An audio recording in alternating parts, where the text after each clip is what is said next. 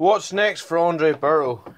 To be quite honest, I would like Andre Berto to hang the boxing gloves up and retire for good. I think Andre Berto was well past it. I mean, Andre Berto was past it long ago. I mean, like when he fought Floyd Mayweather, for example. He don't have the best chin in the world, but he's done okay for himself. He's won, I'm sure he's made good enough sums of money, maybe even life-changing sums of money. He's got revenge on Victor Ortiz, and he's fought Floyd Mayweather. He was never going to beat Floyd Mayweather, but he got that fight, even though I don't deserve he should have got it. There's nothing really out there for him.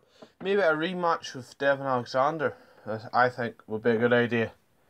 Apart from that, maybe a Amir Khan, Sammy Vargas winner, or that's really all I can think of in terms of who he could fight next. If he fights Errol Spence or Danny Garcia and has already fought Sean Porter, or if he fights Keith Thurman, all of them probably knock him out or stop him or beat him convincingly anyway. I don't see any way in, any chance of Berto beating any of the guys I've mentioned. Maybe a rematch of Alexander makes sense, and maybe it's the best move for him, and the money I can imagine would be very good. I can imagine it would be very good money as far as things go. That's what I think.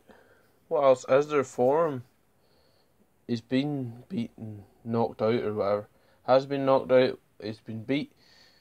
Yeah, well, he's been stopped and he's been beat by guys like Robert Guerrero. I mean, come on. Robert Guerrero, no disrespect, but if you're getting beat to Robert Guerrero at welterweight, now getting beat at Robert Guerrero at the lighter weights is more, it's not as bad because he was better at them weights. But getting beat by Robert Guerrero at welterweight, I mean, that means you're never going to be at the top of the welterweight division if you're getting beat by Guerrero. Guerrero was never really a top 10 guy himself in the welterweight division. Floyd beat Guerrero with relative ease. I mean, Floyd beats a lot of opponents with relative ease, but he really put a beating on Robert Guerrero. So yeah, retirement for Berto or the rematch with Devon Alexander. That's the only two choices.